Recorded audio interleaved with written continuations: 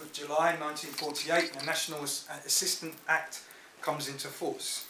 This Assistance Act formally dispenses with the Poor Laws and in its place creates a National Assistance Board to provide maintenance to those who, for whatever reason, can't receive sufficient insurance benefits. So with this, the granting of welfare to the poor only on condition that they can be said to demonstrate deserving traits, conditionality, you must be industrious, thrifty, a good parent to receive welfare, that distinction disappears. The legal distinction between the deserving and the undeserving disappears in 1948. In principle, it's a huge moment. Residence in the UK is now the key criterion for being deserving of welfare assistance, not your character.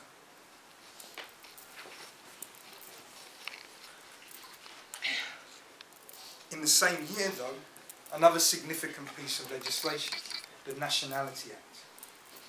The Home Office wants the colonies and dominions to have separate citizenships to the UK.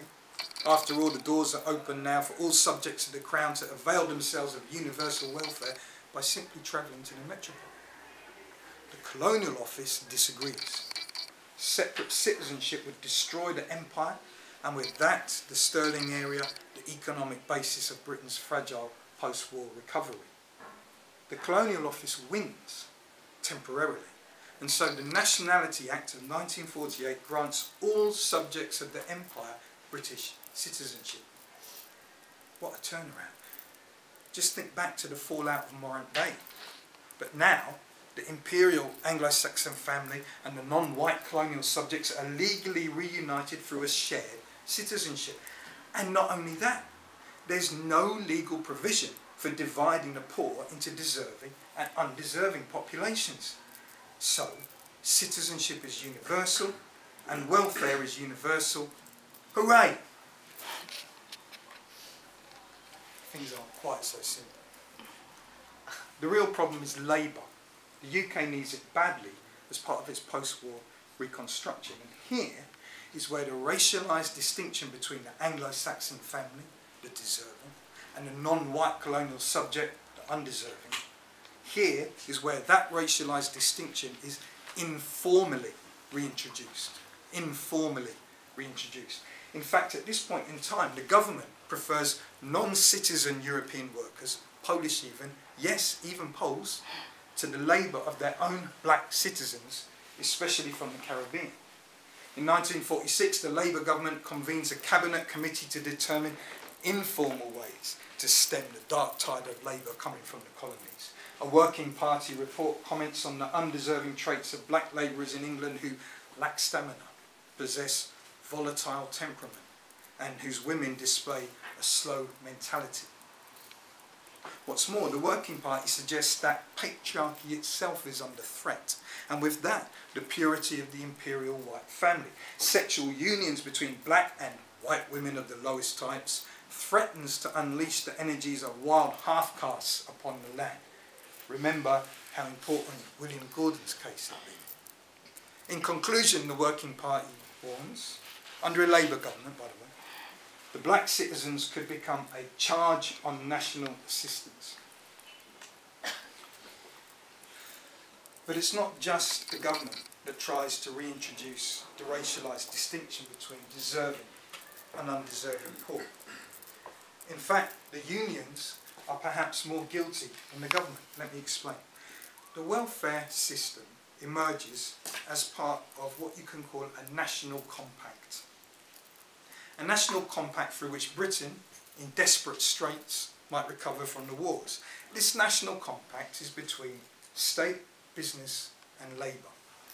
The national compact mitigates against conflict over work, and the welfare system is part of that, takes the cost of reproduction.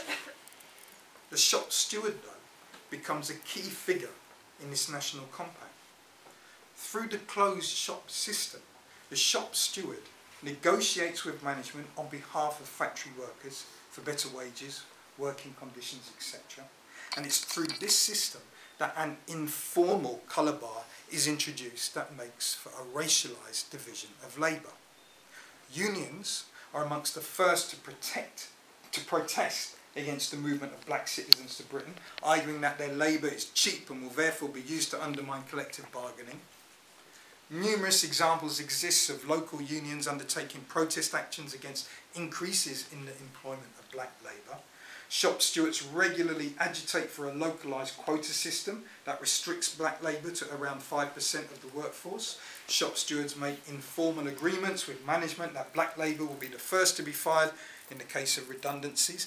And this informal colour bar ensures that black labour will be channelled into either existing low-skilled sectors that white workers have left for better paid sectors, or into de-skilled roles created by the introduction of new technology. And so, in the context of near full employment throughout the 50s and the 60s and the 70s even, black workers occupied jobs vacated by white workers. In fact, at this point in time, it's South Asian and black workers experience almost exactly the same thing. They disproportionately represent in semi or unskilled roles compared to white workers, and still disproportionately occupy undesirable roles characterised by shift work, unsociable hours, low pay and unpleasant working condition. Basically, the gig economy is not a new thing. It's just that now the gig economy is open to white people. This is exactly the conditions that black women face, especially as they underwrite the expansion of the NHS. So here it is. The white working class have finally been incorporated as an indigenous constituency at the moment when the distinction between deserving and undeserving poor is formally erased through citizenship and welfare legislation, but where this distinction is informally re-racialised as deserving white and undeserving black labour. I repeat that.